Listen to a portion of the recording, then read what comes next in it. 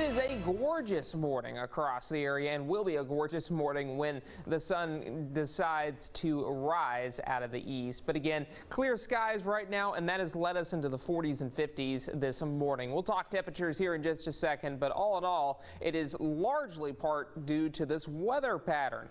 Area of high pressure has anchored itself over northwestern Arkansas, which means we've got sinking air here in East Texas. Therefore, we are going to see dry conditions through this upcoming weekend. So plenty of sunshine expected across the board, and I just don't have any problems with my forecast as far as those rain chances go. Not necessarily a good thing for everybody because we are talking about the potential of that drought returning for some areas. But let's just enjoy the good news right now.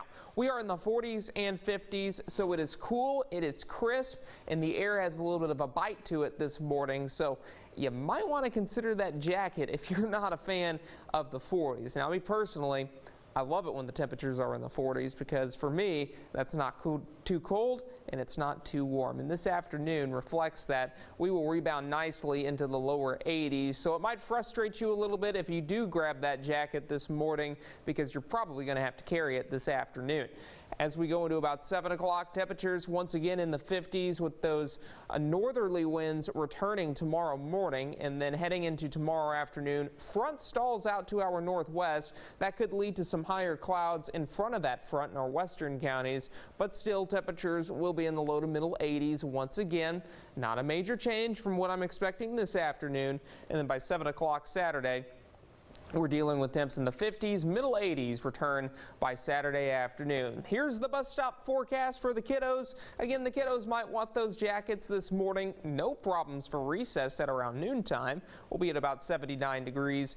And very low humidity is expected by 3 with temperatures generally in the middle 80s. Now, what about Thursday football? Of course, this is the ball game going on in Mesquite near the Metroplex. Metroplex tends to be a little warmer, and they will be a little warmer today at kickoff.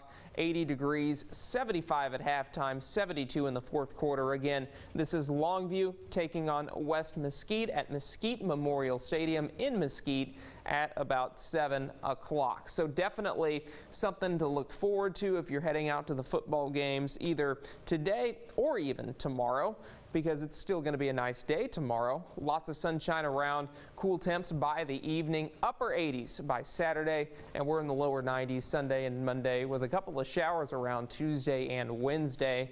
But what about Deep East Texas? Similar trend, plenty of sunshine through the weekend, lower 90s Monday. Rain chances, however, do return Tuesday and Wednesday. But once again, rain chances, I mean, they've been kind of hit and miss on the models lately for Tuesday and Wednesday, so I'm not guaranteeing it yet.